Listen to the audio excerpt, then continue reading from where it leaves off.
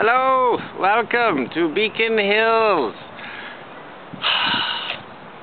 BC, Victoria, Turtle Island. It's good to see you. I've just completed a 2-week fast. It had originally been scheduled for 4 weeks.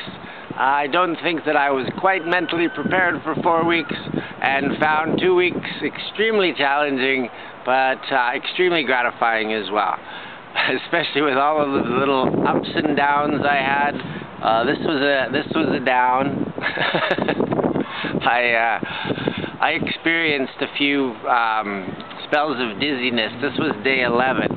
I got up too fast off the couch at my friend's place, lost consciousness, and whoo, boom.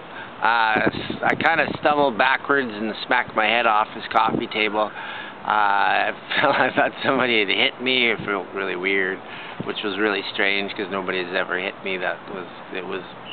My eyes were watering, but then I came back into the body and realized what had happened, and figured out later. I banged up my elbow and my leg too, but that was it was because I was trying to go too quickly. So, what did I learn from the fast? Well, here's I had a bath on day 12 now, on the fast as well. A hot bath with Epsom salt to release toxins and help my body continue detoxing as I was going through the fast. And I was in the tub, got out too quickly again, actually, especially after being in a hot tub, and I kind of lost consciousness and I jumped out of body. I became aware of myself, like as a viewer, as a watcher. I was bearing witness as my body was going all over the place, trying to keep its balance. My feet were all over the tub. I was back and forth, but magically, I didn't wipe out. My body managed to stay up afloat, and I kind of popped back into the body, and at that point realized that I was really dizzy, so I just sat down on the edge of the tub and breathed for a while. Yeah, that was lucky, right? So, because if I wiped out again, that could have gotten fairly injurious, which wasn't the purpose of my fast. It was to create human growth hormones, which your body naturally does when it releases all of the toxins, and to flush my gallbladder, flush my liver. My buddy Jordan Blakey's really going to be helping me out with that. Liver flush, man! I'm stoked because World Liver Day is coming up, so he's going to put me through the whole flush, and I'm feeling younger. I haven't quite got all of my energy back. I just started eating Sunday night. It's now Tuesday afternoon. So I don't know. I've never gone 2 weeks without food before. So I'm assuming it'll be coming back soon. I just have to get onto some more healthy foods. Back onto raw foods right now has been challenging because having 2 weeks off of food and limited funds, it's been back to the shelters to get food, except for on Food Not Bombs on Sunday, which is my favorite vegan meal of the week. And so slowly but surely, I'm going to learn more and more about all of the things that, as my body comes back, and it's already transformed quite a bit. I've lost about 14 pounds, about a pound a day. I went through a lot of dehydration. Drink lots of water. Drink lots of water.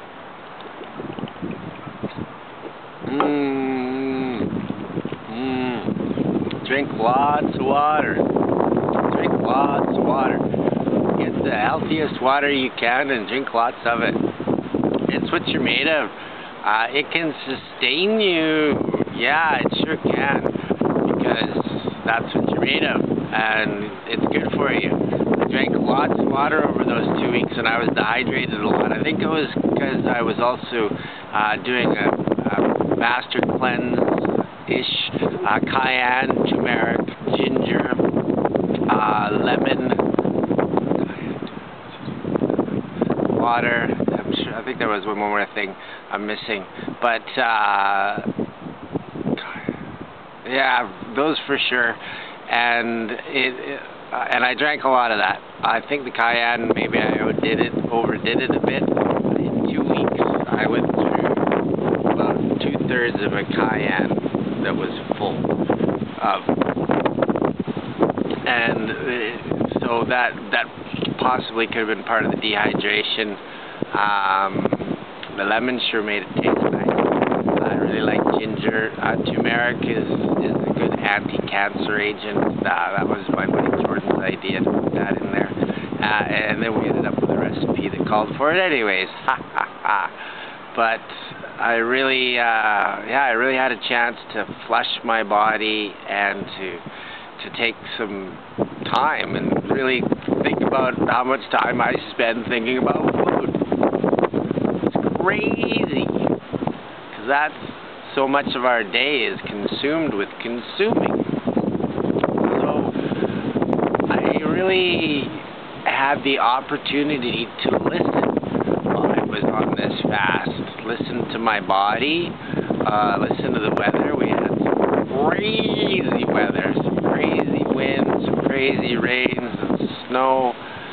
It was extremely challenging. I spent half of the fast outside and half of the fast inside. And they're both very challenging. Outside, definitely more challenging.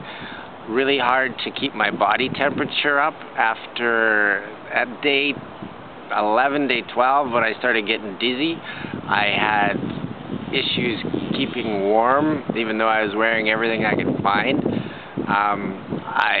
I was working on cultivating my inner fire, and I did do pretty good with it. I still managed to stay outside for a lot of it, but it was very taxing. It was very hard on me.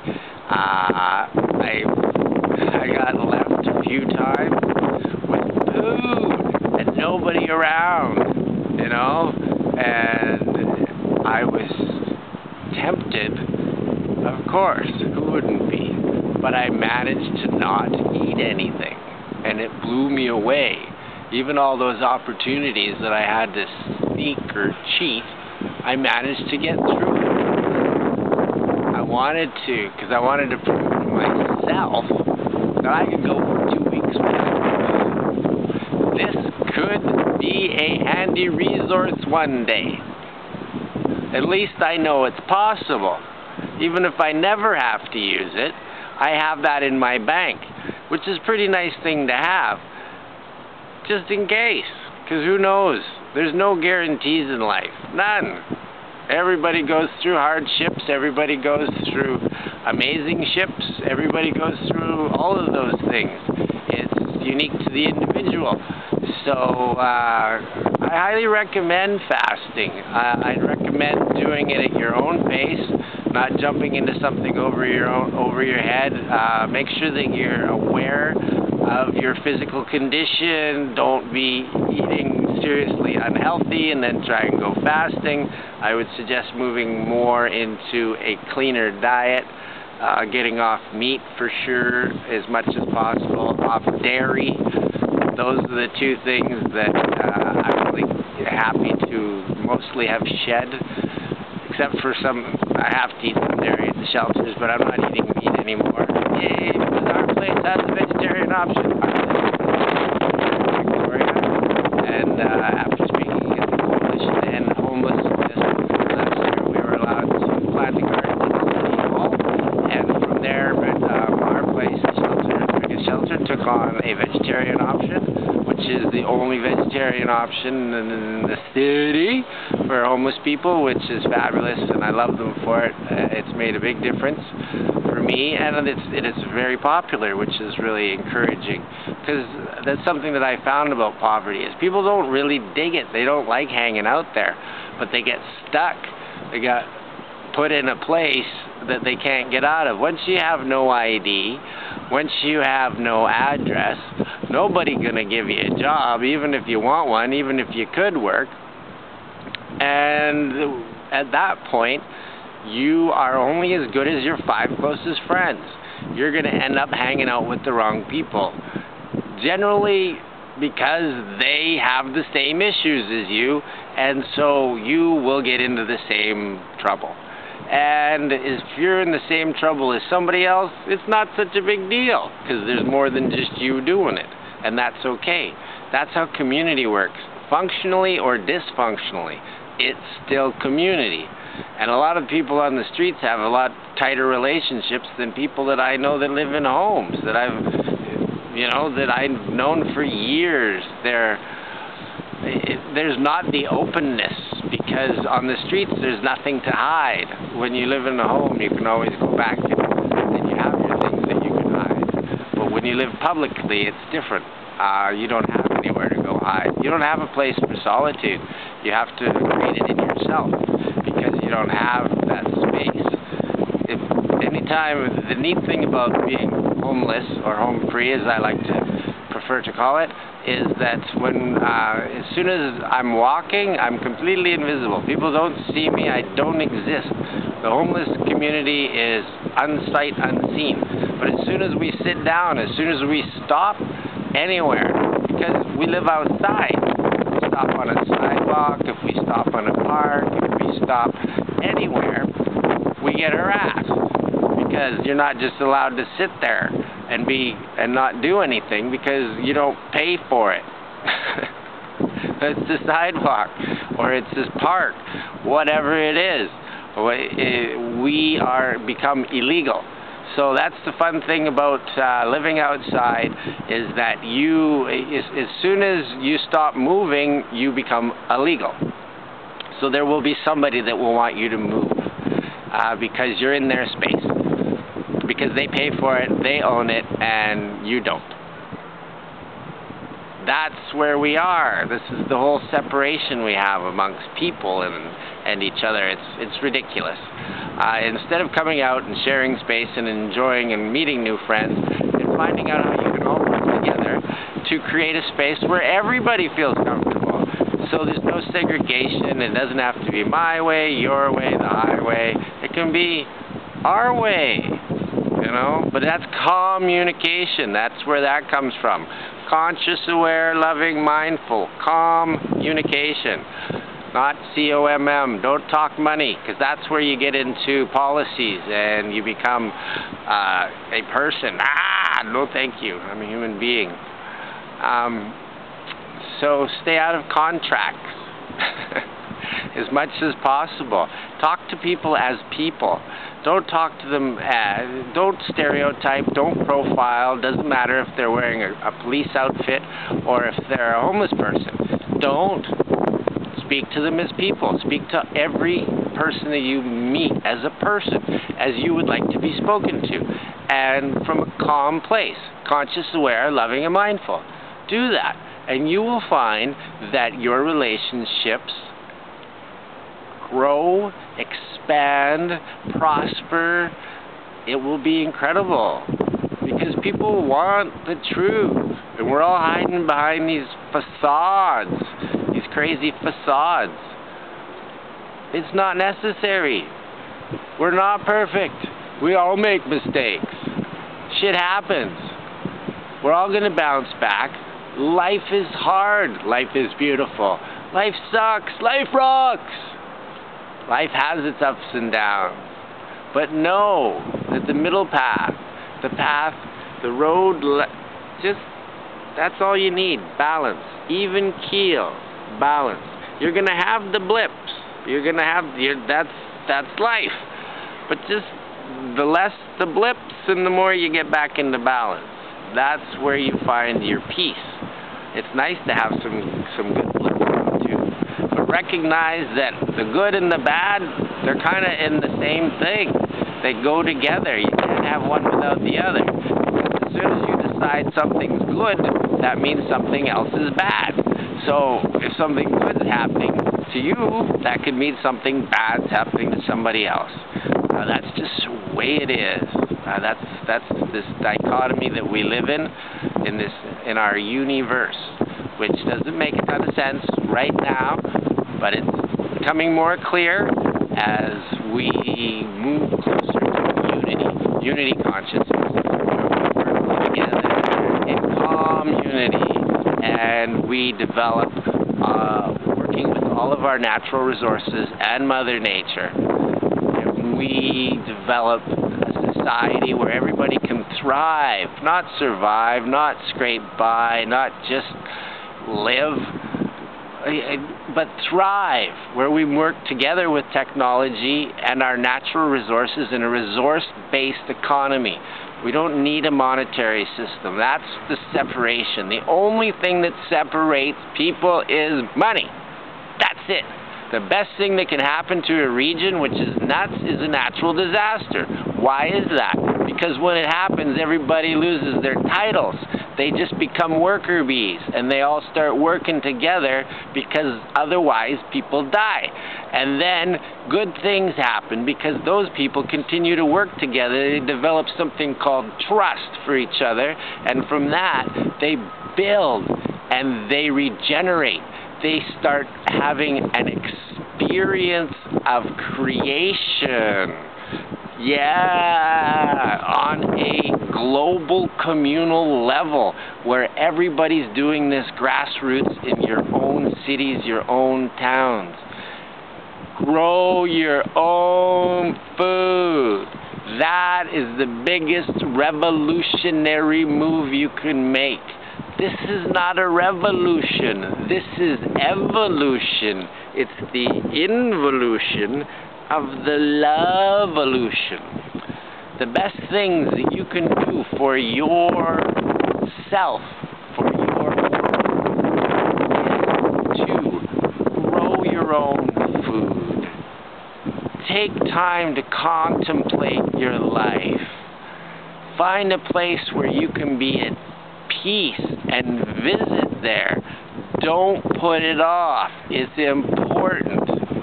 And try giving up some of the things that you find really important to find out how really important they are for you. I've given up a home, I gave up money, and now I'm working on transcending food. Okay? These are some challenges.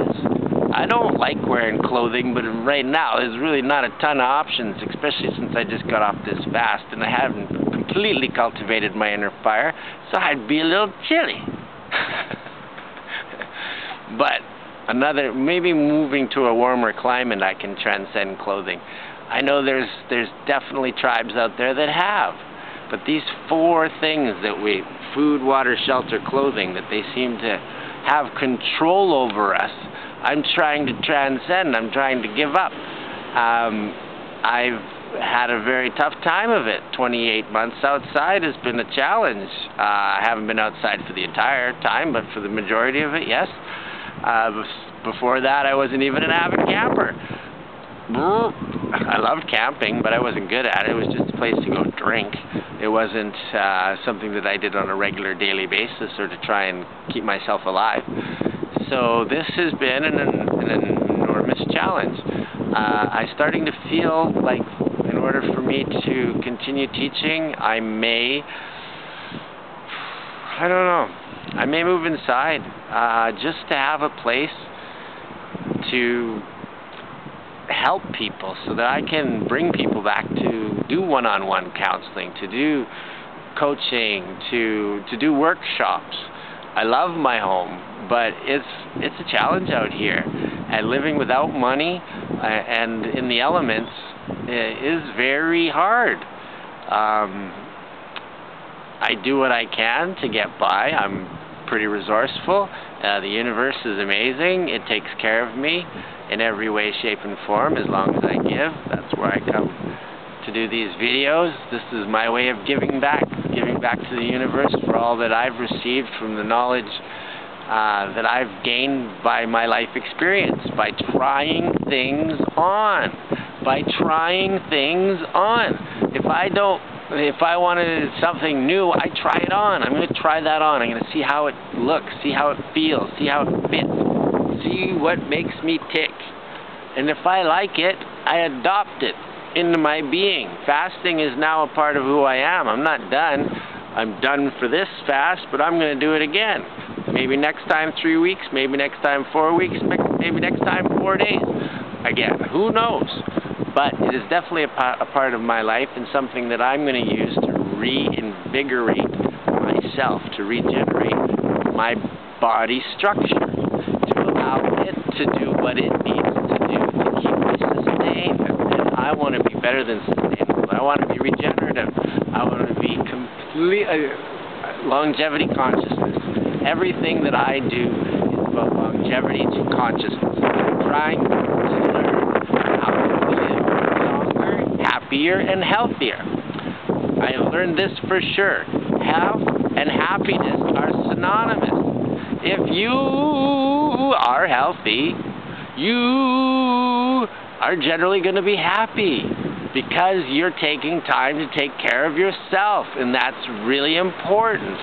And when you have health and happiness, you are in harmony. These are my three: health, happiness, and harmony. Because when you spend the time to work on yourself, to build up your health, you will find happiness, and from there you have harmony in your life. That naturally occurs through the universe. The universe will provide all of the necessary scenarios, situations, events to occur in perfect time for you to achieve your harmony, whatever that is for you, because each of us has our own harmony, our unique individual harmony that nobody else can play. It's unique to the individual, just like you're unique. But you're the same. You're the same as me. You're the same as everyone else around you, and you're the same as all of these trees and all of this grass, all of this stuff. We all came from the same place. We came from Mother Earth. Mother Earth. She's the mama. She's in charge. She makes the ultimate decisions, not the government. No, not your parents, not any authoritarian figure in your life. The ultimate decisions are made by Mother. Yeah, if she wants to change stuff, she does it. Right, and that's through consciousness, and that has a lot to do with us and our collective consciousness and our communities. The power of group consciousness is amazing. What you can do when you get together with some people and meditate. Meditate on peace. See how you're going to change your life. See how you're going to change your community. See how things transform around you. Because as we transform our communities at a grassroots level, everything changes around us. We don't have to buy into this governmental system. It is not necessary. We need to begin anew with compassion. Yes, begin anew with compassion. That's where we have to start. We all have to be equal as people. And then we'll all work it out together. Yes, this is possible. No, not because we're going to try and do it at a global level. We're going to do it in our own communities at a grassroots level. Then we're going to go on the internet. We're going to go on Facebook. We're going to go on YouTube. We're going to make videos, and we're going to show people how we're growing food, how we're doing these things in our communities that are changing the face of the community. And this is how you spread the message. This is how we get it out there. This is how we evolve consciousness. We use the tools we have been given, that we have been provided for free, and we use them against authority. But we don't want to fight authority. There's no point in fighting. Fighting gets you nowhere. What you resist persists.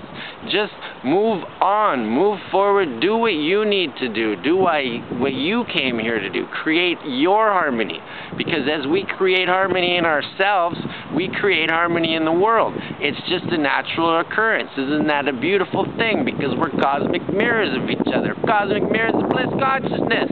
Yeah! And we're all beautiful, gorgeous human beings. And we've all been placed here to work together, to cultivate this amazing space, and to work farther beyond, out into the galaxy, to see what else is going on out there. As soon as we quit fighting with each other, everything's possible. Everything, and I mean everything. Imagine one day with no... Oh, sure. See? One day. See how powerful that is? It blew the camera over. Thank you, Mother. One day with no war. Imagine how many visitors we'd have. Yay, new friends. Don't be scared. Don't be scared of what you don't know.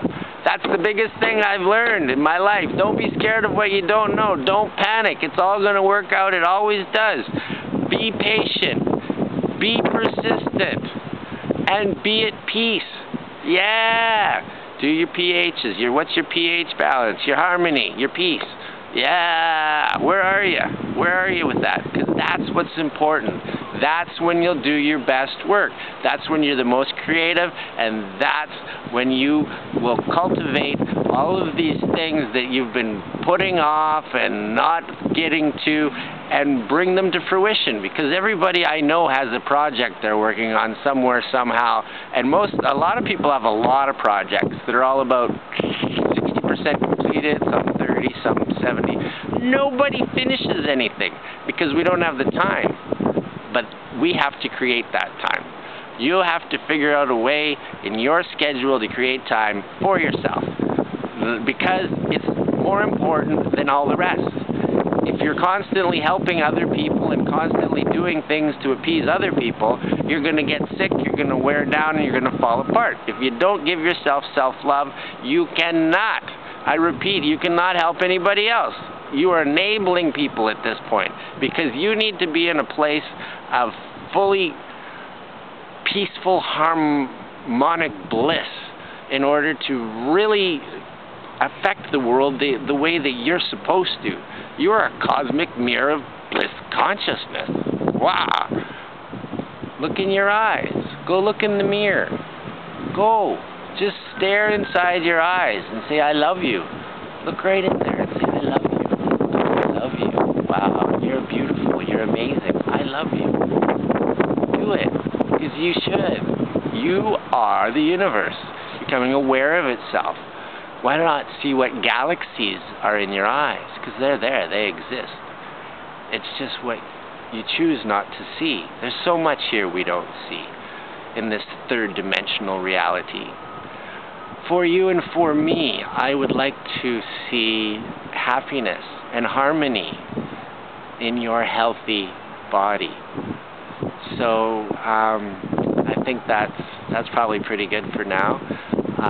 That's been the completion of the 14-day fast. What I've learned, the culmination of a few different stories, a few different thoughts. I love you. Thank you for tuning in. This is Brent Space Talbot. Depending on how you know me, what time of my life you met me.